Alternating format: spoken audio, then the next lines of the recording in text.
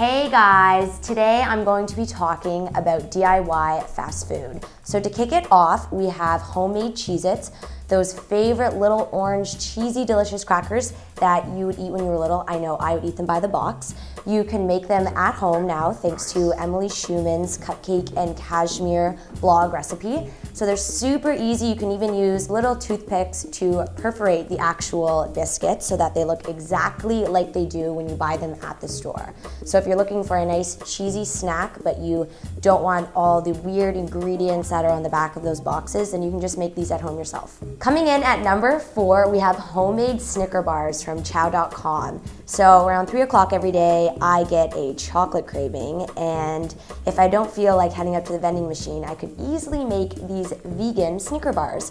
They are a little complicated. They have 3 different layers to them, but they are vegan, so it's a great alternative if you just kind of want to have something that's not only good for a vegan diet, but that's also a bit healthier and doesn't have all those, again, processed ingredients that you find in a regular Snickers bar. Coming in at number 3, we have another tasty recipe from the blog Cupcakes and Cashmere, and this one is for all you St. Patty's fans out there. It's the McDonald's Shamrock Shake.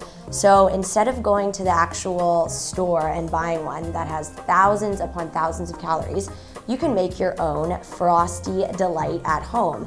And the great thing about this little recipe is that you can enjoy it all year long as opposed to just in March when McDonald's is serving it. Next up at number 2, we have another classic, homemade Oreo cookies. So I love Oreo cookies. I could eat an entire box in one sitting. Pretty embarrassing, but it's true.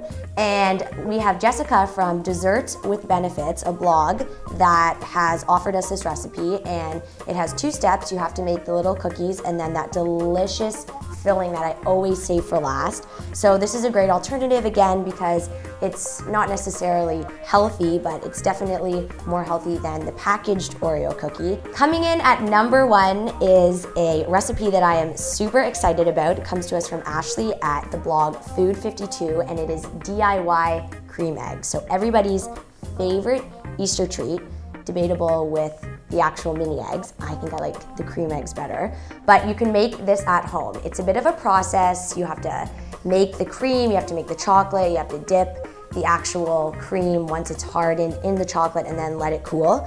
But it's a long process that I think is worth it because cream eggs, like the Shamrock Shake, are not available all year. So you can eat the cream eggs whenever you want, and they are a bit healthier as they probably contain a lot less ingredients than the actual cream eggs from Cadbury.